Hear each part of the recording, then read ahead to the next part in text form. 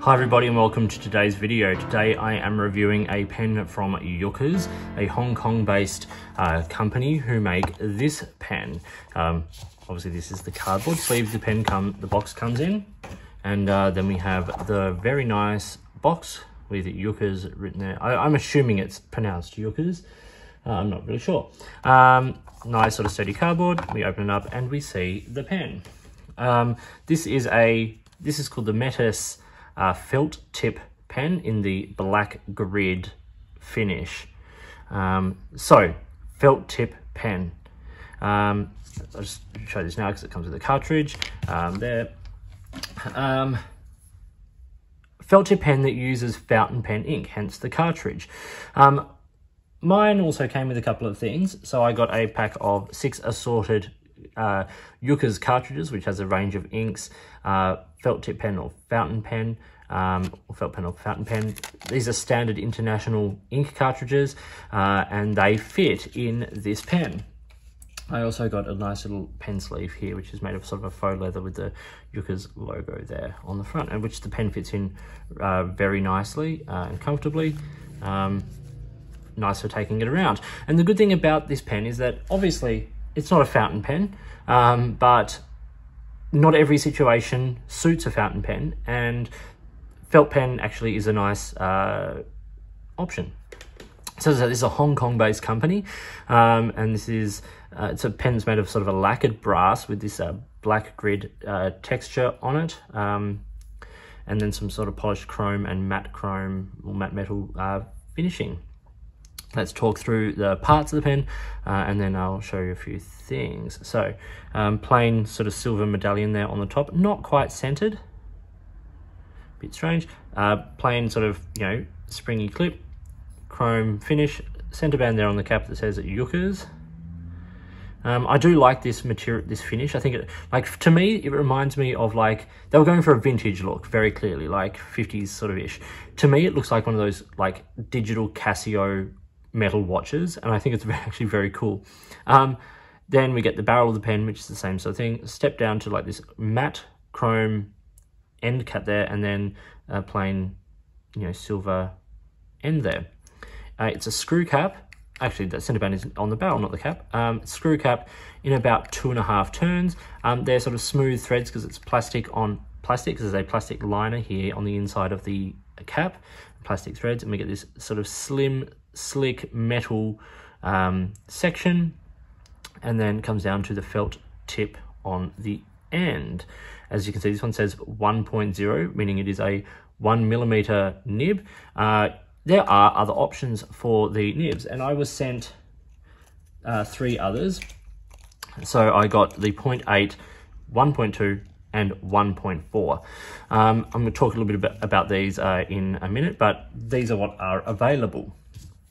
As it is fountain pen ink, so you can put a cartridge in here. Now I have a cartridge of Diamine Oxford Blue in here just because it's my favorite ink, and if you're going to use a pen that can use fountain pen ink, why not use what you love?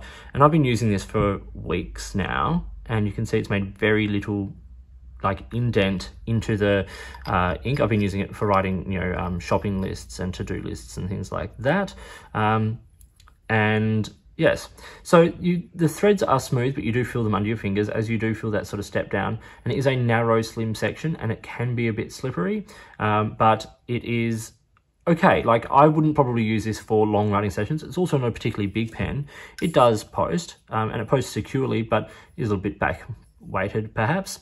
But it's a nice build construction. It's I think it's got a great look, and I think the functionality of using a fountain pen cartridge for a felt tip pen is very cool. And there are of course other pens that use fountain pen ink. Monteverde Engage, which is a rollerball. You've got the J.O. Band pens. Lots of other pens do use fountain pen ink, and there are ways of hacking things like even the Retro 51 to use fountain pen ink.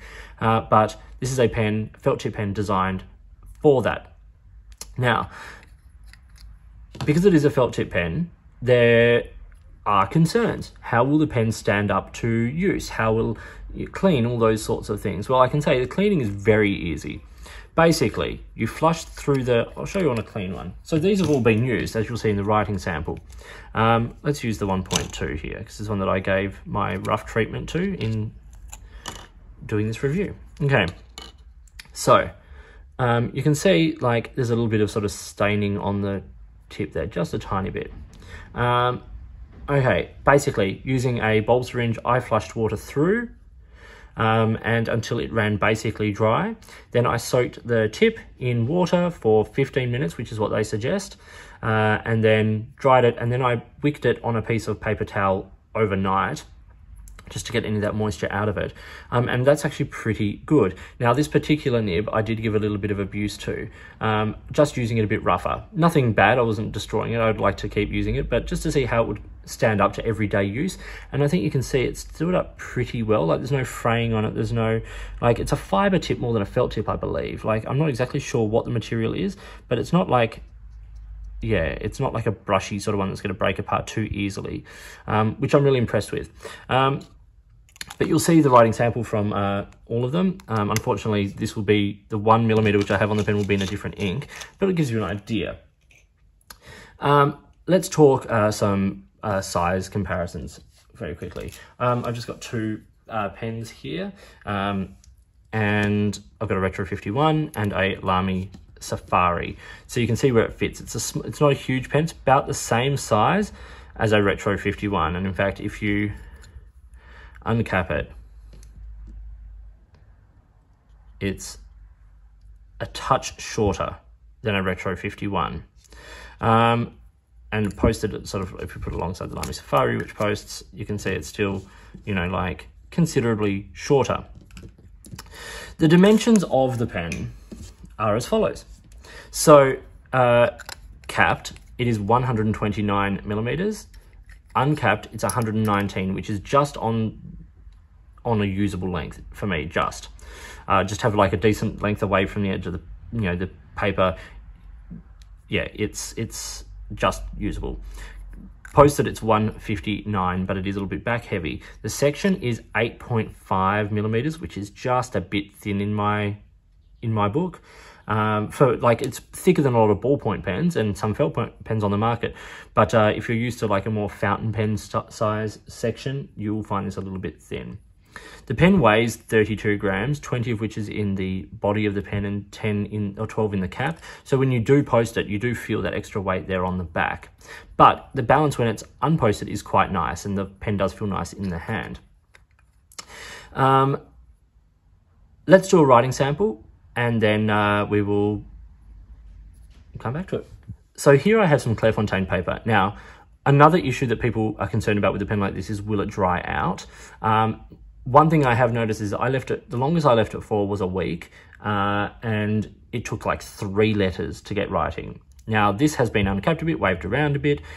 This has also not been used for 4 days now. Like, I purposely left it so that we could see how it writes after a few days of not writing. Let's see how it goes. This is the Yookers. So yeah, first letter's a little bit dry.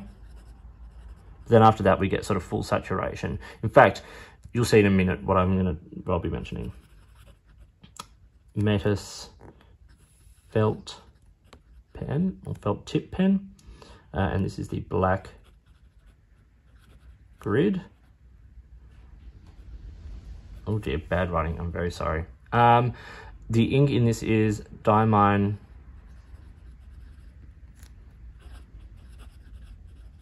Oxford Blue, and I have in this the 1mm tip. Obviously, things like flex and reverse writing that you'd normally do with a fountain pen aren't an issue here. Wetness, I think it's pretty wet, like property of the ink as well and the paper, but you know, typical felt pen in that respect. More ink conservative, shall we say, than a fountain pen. Always keep that in mind. Okay, so what I've done here at the bottom of the page is I've written with each of the nibs, the 0.8, the 1.2, the 1.4, as this is just a black ink, and this is Diamine Oxford Blue, so it is a different ink, but it gives you an idea. So this is the 1, I'll say 1.0.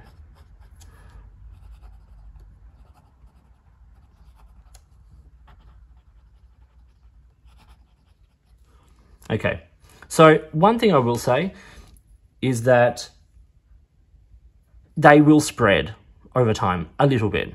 But the difference between the 0.8 and the 1.4, like in this sample, like the difference is minimal between the pens. In my opinion, like the 1 or the 1.2 is probably going to be like the equivalent of, say, a medium to broad fountain pen at best. Like probably the 1.4 is closer to a lot of the broads we use. So you're not going to get huge variation between the 0.8 and the 1.4. Over time, as I said, that will sort of open up a little bit, but in the time I've had it, this is what I have noticed. Let's talk some pros and cons. Cons. There is a slight tendency, I'll just get this back out, for the ink flow to change slightly. So you can see, like, it's quite dark at the top here where we're getting quite a lot of ink. And then as we move down through the writing sample, it gets lighter. We're putting less ink down because the tip is less saturated by that point. The flow is not always 100% consistent. As I said, drying out, not so much an issue. Like 4 days and it took half the letter Y to get writing again. And, you know, any felt tip pen is going to have a similar issue to that. Another issue is the section. It is slim and it is metal, which is going to upset a lot of people. And it can be a little bit slick, you know, like, and also like fingerprint magnet, like it just picks up everything. Another sort of issue, you know, like the price. MSRP is 55 American and the street price is 44 American. Now for a fountain pen, that is a pretty reasonable price, especially for something that's built as well as this is. Like the build quality on this is lovely. You know, we're not talking like extraordinary, you know, sort of like manufacturing or anything like that, but it's well made. It's held up. Like this has been, you know, to the supermarket number of times, you know, with shopping lists and things like that. It's been out and about. It's been in use and it's held up super, super well. But for a felt tip pen, for those people who are used to buying, you know, sort of like felt tip pen from your standard stationery store, of course this is going to be more expensive. This is a reusable, refillable felt tip pen that uses a fountain pen ink cartridge, so it's a slightly different beast. One thing I don't like is the labeling being that sort of like large on the nib. I think on the tip there, I think there could have been a way to make it a little more subtle. The big question a lot of people had, of course, was about wear and tear on the tip. And as I said, I think it's rugged enough for everyday use for a period of time. I don't know if you can buy the tips separately. If you can, if they're replaceable, great. You know, obviously that's not going to be the same cost as replacing the entire pen. But I don't think you're going to run into, unless you're like abusing it, I don't think you're going to run into too many issues too soon with these. As I said, I treated one a little bit rough. And it was fine. And when I say rough, like I was writing hard on the page or I was writing on rougher surfaces and it didn't damage. Like I could have taken it a lot harder, as I said, but I didn't want to purposefully damage it. Yeah. Okay. Pros for this, there's lots. It's ink efficient. Like it uses very little ink. You're still using a lovely fountain pen ink, but it's, you know, it's pretty ink efficient. I think it's a really smooth writer. Like felt tip pens, obviously, like you don't have metal on the surface, so like it's a different sort of smooth, but like it's not dry, it's not like dragging on the page at all. It's nice. It's really nice to write with. There are a variety of tips available, like from 0.8 through to 1.4. It gives you a chance to choose something that is closer to what you want, which is great. And they're cleanable. Like, as I said, I flushed it, I wicked it, and it's ready to go again. So you can change inks, and it is suggested that you clean them regularly. And of course, it is suggested that you avoid things like pigmented inks or shimmer inks because a felt tip pen is just not going to let those things through. The big pro, it uses fountain pen ink. We love these inks, and any chance to write with them in any format for me is a win. I love ink. I love like Oxford Blue, and I love Robert Oster Tranquility and all of this, and I can now get to use them in a pen that isn't just a fountain pen. It's a felt tip pen, and I can use them in rollerballs. So I get to now, you know, it's lovely to have the option of using those inks in a pen like this. So this was the Yookers Metis felt tip pen in the black grid. There are a number of finishes available and at different price points and things, so check out the brand. A few retailers carry them. As I said, Goulet Pens in the US carries them, so check them out. I think it's a really interesting concept. I think it's working really well. I think they'll continue to develop it and continue to develop different pens in the line and all of that. I don't think it's perfect. I think the section is a bit slim, it's a bit smooth, so perhaps they can come up with a few different versions of that, but I love the finish of the pen, I love the design of the pen, and I love the fact that it uses fountain pen ink. So for me, those are all wins, and I'm enjoying it. So thanks for watching, and please get in touch using any of the platforms listed below. You can find me on Instagram or Twitter at @the_offstage_me, or you can contact me in any of my videos here, or drop me an email, which is listed down below. If you've got products you think I should be looking at, or if there's a way you'd like to support the channel by sponsoring a review or providing an item for review, please get in touch, because I would love to hear from you. Your support makes these videos and this channel possible. In the meantime, enjoy your pens, enjoy writing, and I'll talk to you soon.